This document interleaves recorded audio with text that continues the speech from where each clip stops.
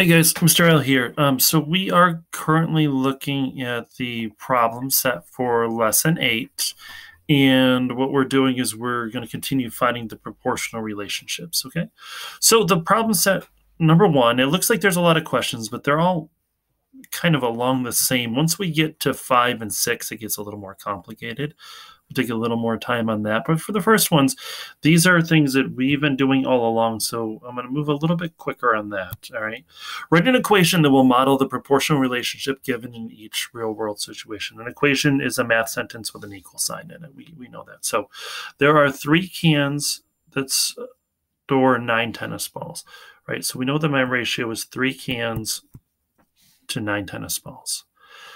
Find the constant of proportionality. Well, I need to figure out how many per 1 can.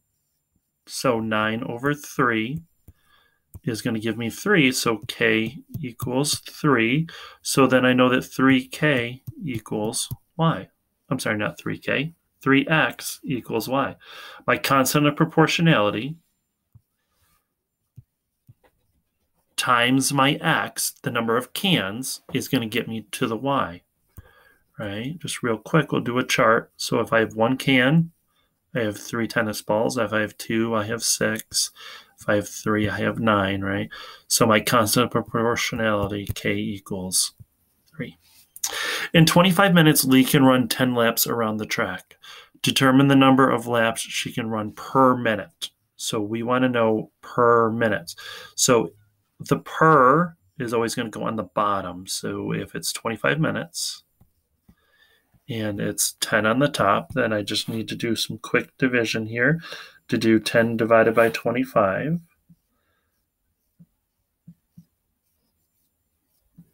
Which is going to get me to 4/10, which we should be able to do in our head because 25 times 4 would give me 100, but I'm only multiplying, I'm trying to get to 10. So 4/10. So K equals 0.4.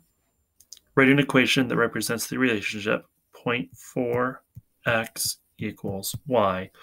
Or I could do it this way. I could say k equals, or 0.4 equals y over x.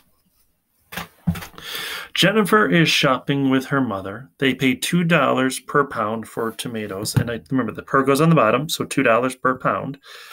2 over 1, that just means 2. So k equals 2. Write an equation, 2x equals y, or 2 equals y over x. Same thing.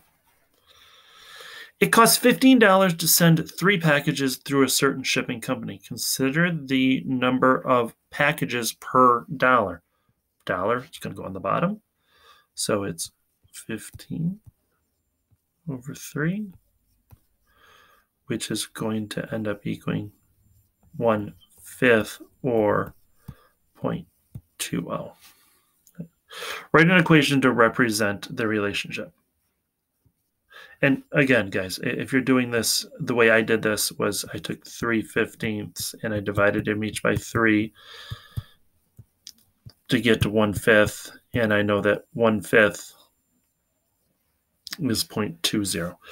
So here we have 0.20 x equals y, or 0.20 equals y divided by x.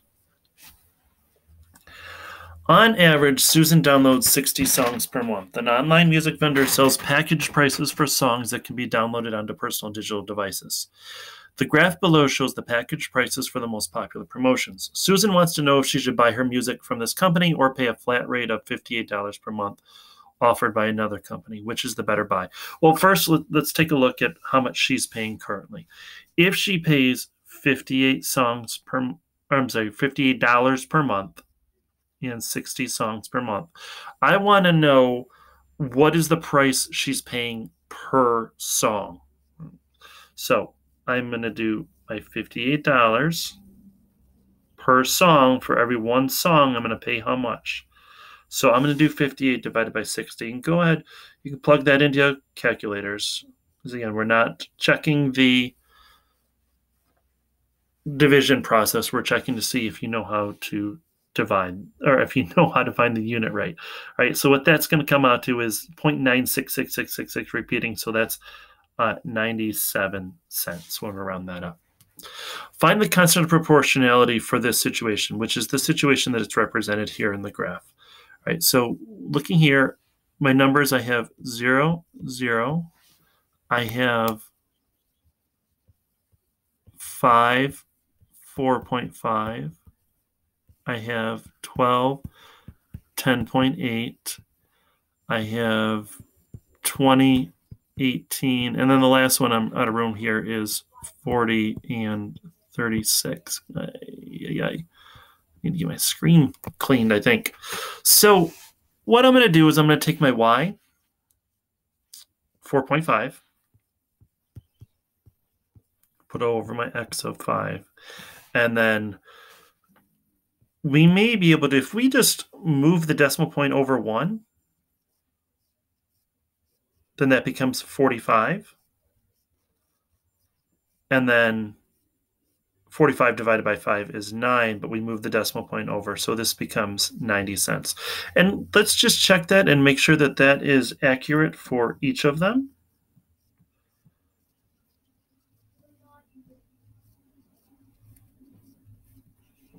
And we're going to do that in a couple ways. We can either continue doing our division, or if we think that this is the constant proportionality, then I can take and multiply my x times that. So 12 times 9 would get me, or times 0.9, gets me 10.8, and so on. In here, 20 times 0.9, same thing. So we know that it is proportional. We know that it's 90 cents. So find the constant of proportionality for this situation. K equals 90 cents. Write an equation that represents the relationship. Well, same thing we did above. 0.90 x equals y. Use your equation to find the answer to Susan's question above. Justify your answer with mathematical evidence and a written explanation. So, which is the better buy? So the better buy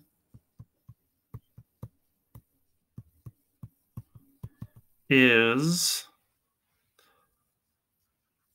the graph, because, just spelled because wrong. I do that a lot.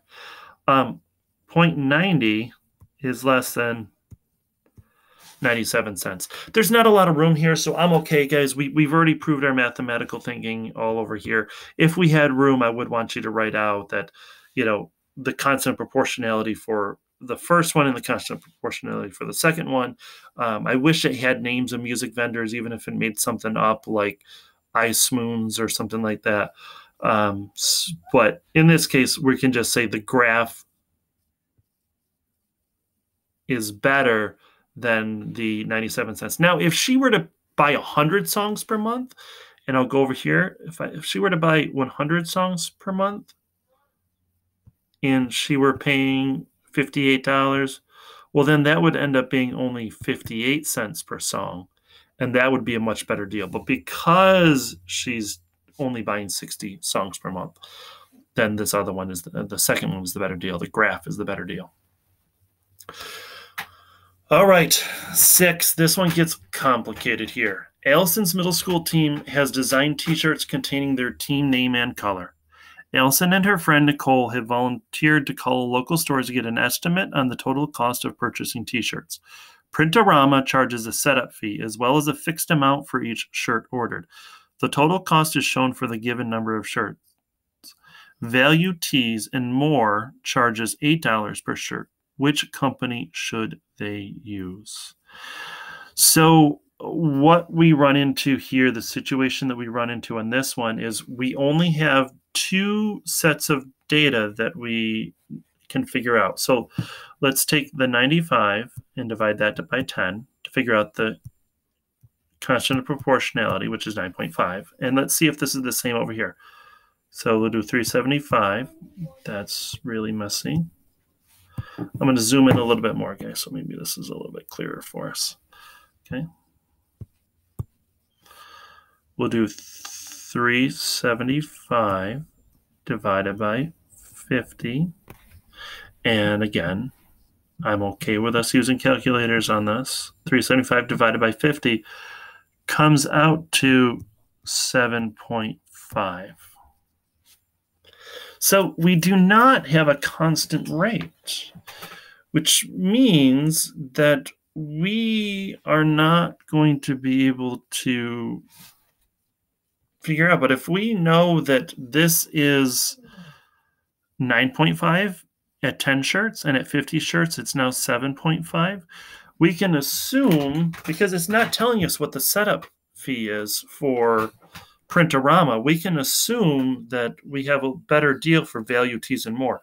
Now, for Value Tees and More, if I look at this, I have 80 over 10, which equals 8. I have 160 over 20, which equals 8, and 400 over 50, and I cross out, because those two, and then I have 8 again. So this does have a constant rate of $8 per shirt. Does either pricing model represent a proportional relationship between the quantity of t-shirts and the total cost? Explain. Right in a, so yes. Printorama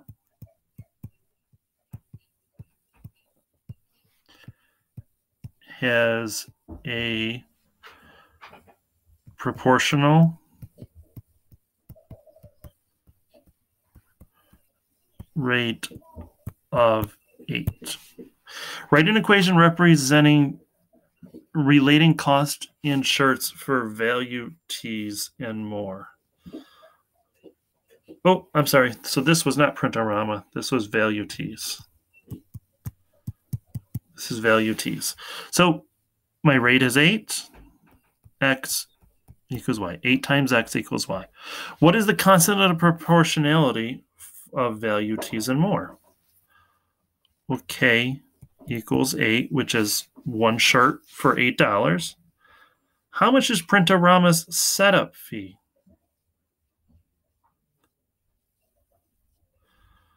So now we need to figure out how much that setup fee for Printorama is going to be. Once we figure out what the setup fee is going to be, then we can figure out how much it's going to cost per shirt.